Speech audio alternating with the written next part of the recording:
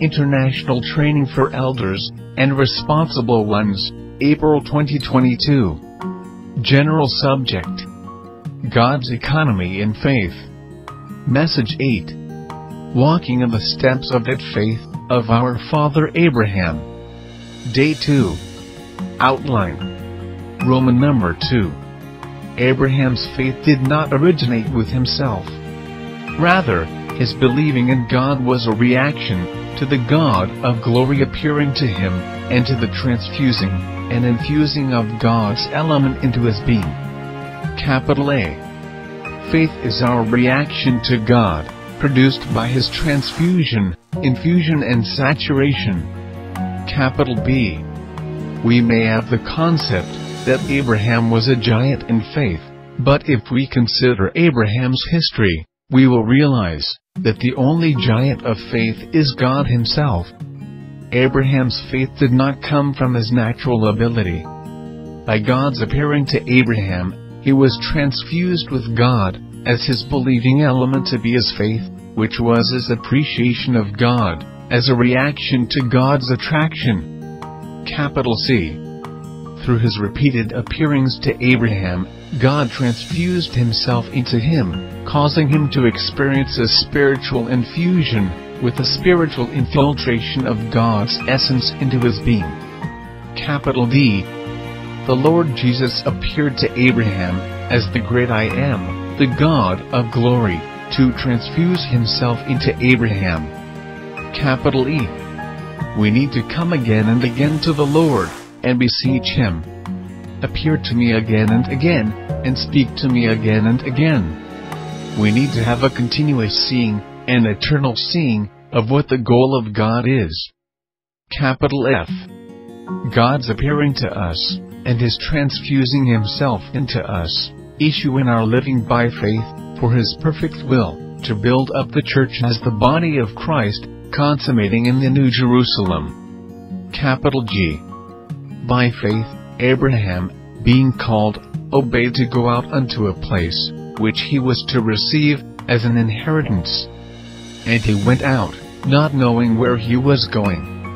This afforded Abraham constant opportunity to exercise his faith, to trust in God for his instant leading, taking God's presence as the map for his traveling. Morning nourishment. Acts 7:2. And he said, Men, brothers and fathers, listen. The God of glory appeared to our father Abraham, while he was in Mesopotamia. John 14:21. He who loves me, will be loved by my Father, and I will love him, and will manifest myself to him. God appeared to Abraham again and again. Many of us have held the wrong concept about Abraham, the concept that he was a giant in faith. As I considered the history of Abraham, I realized that he was not the giant of faith. The only giant of faith is God himself. God, as the giant of faith, transfused himself into him. After Abraham had spent time in God's presence, he could not help believing in him, because he had been transfused with God. Thus, Abraham was attracted to God, and reacted to him in believing. His reaction was his believing. Who actually appeared to Abraham? The God of glory. Abraham's faith did not come from his natural ability, and it did not originate with himself. His believing in God was a reaction to the heavenly radium, a response to the divine infusion. Genuine faith is the working of God within us. Today's reading. Faith is not our natural ability or virtue.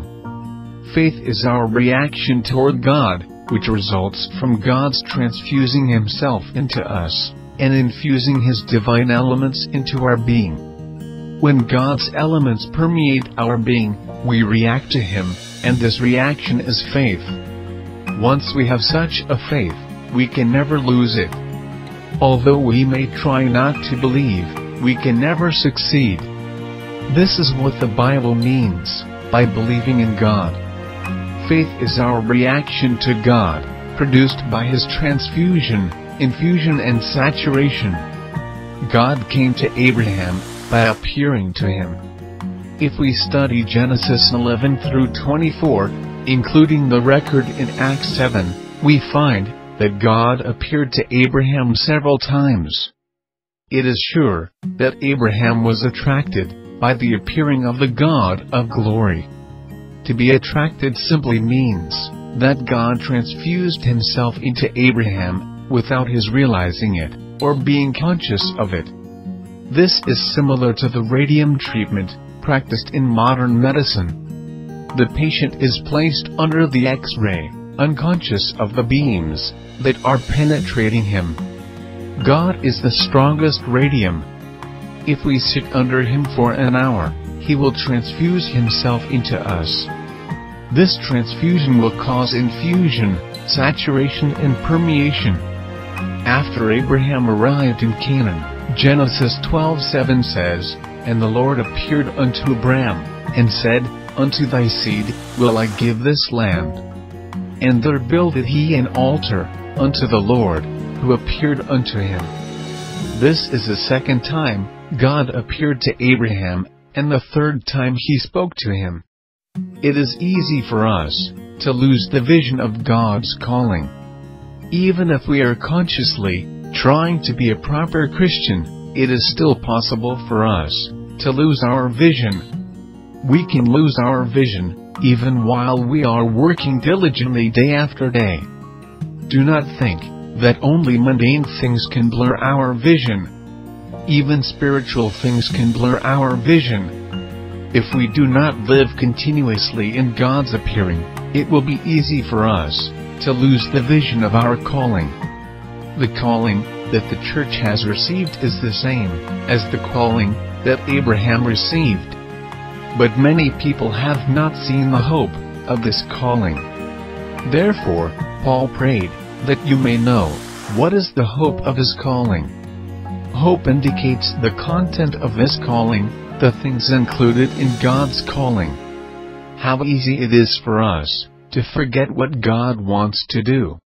Many times, when we have too much to do, and the work becomes a little more hectic, we lose sight of our spiritual calling. We need to come again and again to the Lord, and beseech Him. Appear to me again and again, and speak to me again and again. We need to have a continuous seeing, an eternal seeing. We need to see God's goal, and what God is doing. This is the end of Day 2 of Message 8.